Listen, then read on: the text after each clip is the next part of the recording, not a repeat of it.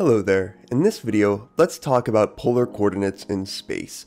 And specifically with this video, I really want to try and make these ideas as general as possible, right? So while I'm going to be talking specifically about polar coordinates in this video, these ideas, right, if I make this video correctly, we should be able to understand them and be able to apply them for any coordinate system that we're interested in, okay? Alright, so let's get to business. So before we even think about our coordinate system, first we just need to think about the nature of space, right? So in physics, we model our world with Euclidean, right, space. And specifically, right, because we're talking about polar coordinates, which is a 2D system, we call this the Euclidean plane, okay? And for right now, I'm going to make an emphasis that we're dealing with a Euclidean geometric plane, right? And I'm going to contrast this down the road when we introduce like the notions of vectors, right? But for right now, I'm just saying that we have a Euclidean geometric plane. So what does that mean, right? Okay, so Euclidean geometric space, right, is basically just going to match common sense, okay? That's the main thing I want to get across here, right? We have a continuous set of points, right? Parallel lines in Euclidean space are just going to look like, well, normal parallel lines, right? We can measure the distance between points, right, with again, a distance metric that is going to match reality, match what common sense tells us. Right? If you wanted to get more technical than this, you could look at, Euclid's geometric postulates, right? Right, but the main point is that right now we're just locking in, look, okay, I've chosen this Euclidean plane. It's going to have a proper structure that is going to match, physical reality to a very good extent. And of course, this is going to be in 2D because we're confined to a plane. But let's get to the more interesting part. Let's go ahead and start actually thinking about our coordinate system, right? So here I have a point here, and I'm going to go ahead and call this point P. Okay, and point P is lying somewhere in our Euclidean plane. And right now, because I don't have coordinates, I can't really do much with P. So what do I need to do? I need to define a coordinate system, right? So what we do is we're going to put an origin down. In the case of polar coordinates, we can refer to this as the pole, right?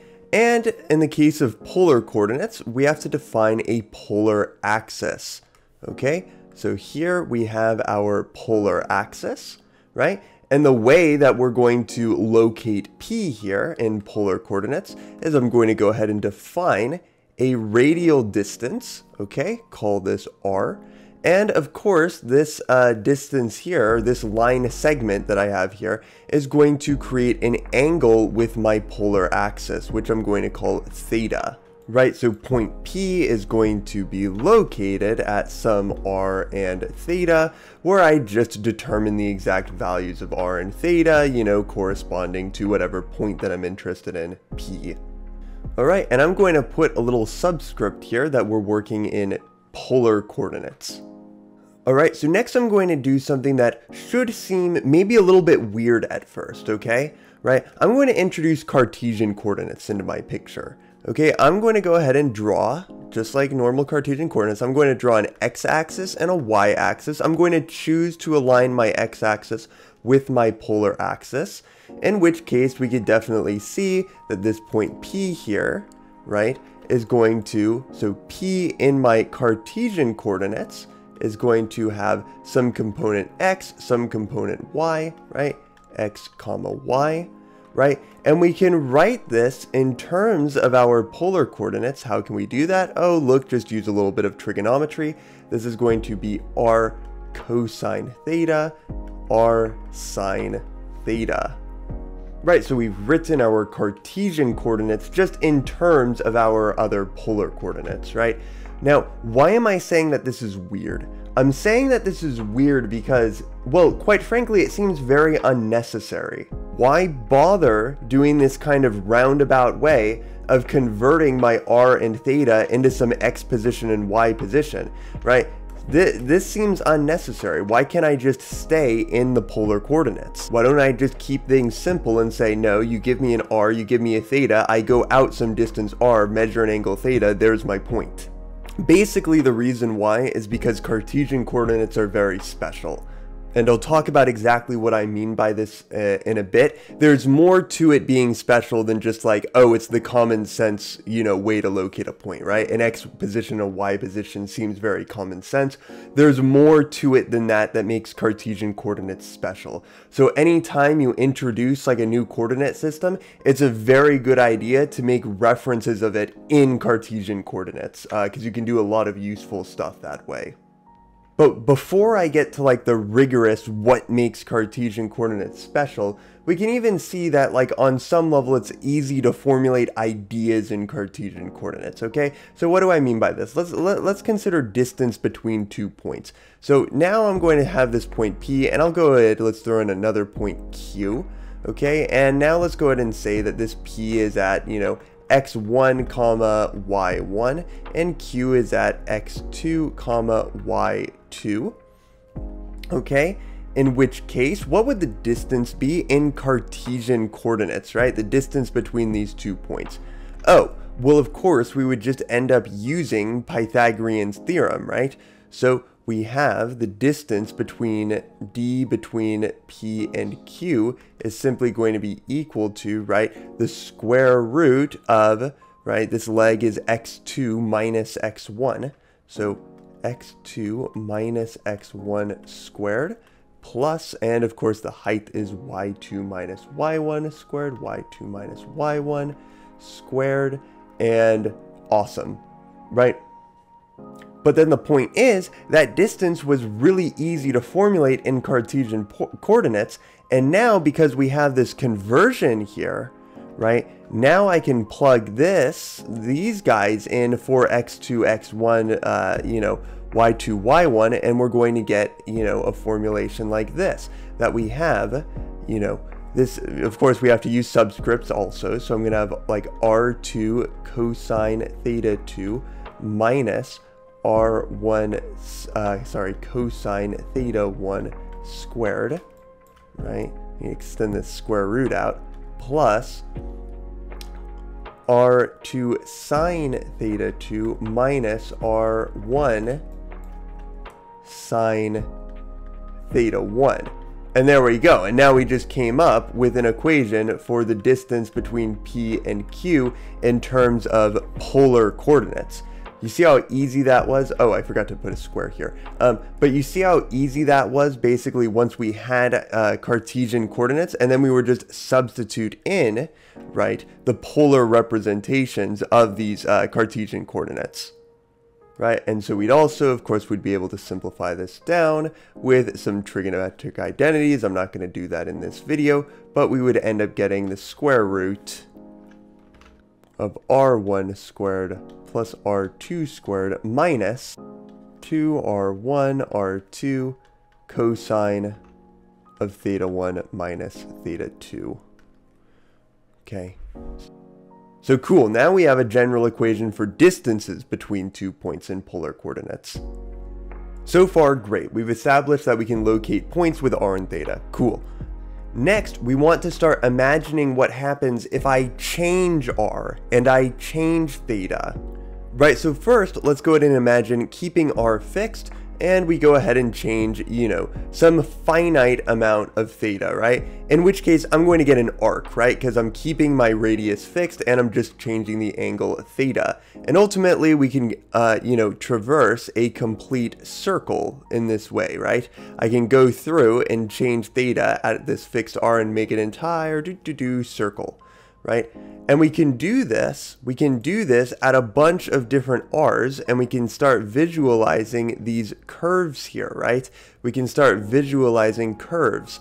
And likewise, right, we can do the exact same thing. If we hold theta fixed, hold this guy fixed, and just start varying r, well, in this case, what are we going to get? We're going to get like this line here, right? And we could do this for, you know, again, a bunch of different set angles theta. We could draw out a bunch of these radial lines and, you know, we'd end up getting something that looks like this, right? But you see the method here. You see what I'm doing. I'm saying, look, imagine holding one of your coordinates fixed and then varying the other one. And then you're going to, in that way, you're going to generate coordinate curves.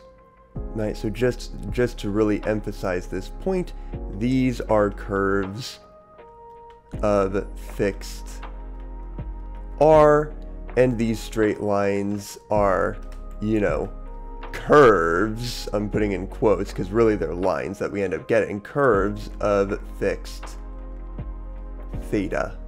Right, so coordinate curves are very useful qualitative descriptors of coordinate systems, okay? But the other thing that we can do by imagining varying r and theta is we can come up with a very quantitative thing, which are called area elements. So instead of imagining finite changes of r and theta, instead I'm going to imagine, you know, creating infinitesimal changes of r and theta. And let's go ahead and do this from this point P. I'll go ahead and do this in green. So from this point P, okay, go ahead and start by imagining that we keep theta fixed and we increase r by some amount, some dr, okay? And next, keeping r fixed, we go ahead and imagine changing theta by some amount, right? We get this little arc here. And what's this arc going to be? Well, it's going to be r times d theta, correct? Right? You know how an arc length works. You take the radius times the change in angle, and you get r d theta. Okay, here's the point. Go ahead and put together what this, you know, what these two lines, they're going to create an area, right?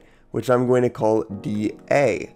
And in the infinitesimal limit, right, where dr and d theta limit towards 0, this dA is going to go from looking like a little sector here to basically a little rectangle, right? It's going to limit down towards a rectangle with side lengths r d theta and dr, which means the area element dA is just going to be equal to r dr d theta. Okay, so this is the next thing that you really want to define for your coordinate systems are area, or if you're in a 3D system, you really want to define volume elements, right? And these are the infinitesimal area elements created when you change each coordinate, you know, by some infinitesimal amount. And they're very useful for setting up integrals.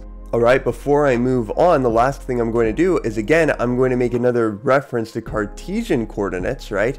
In Cartesian coordinates, the area element would, you know, we could imagine varying x by some amount, we could imagine varying y some amount, and we would get a square that looks like this, dx, dy, and we would very trivially find that the area element dA in Cartesian coordinates is equal to dx, dy, okay? Now, kind of the next kind of question here is, I wonder if these area elements, right, between these two coordinate systems can be related, just like how we were able to relate points, right, between the two coordinate systems.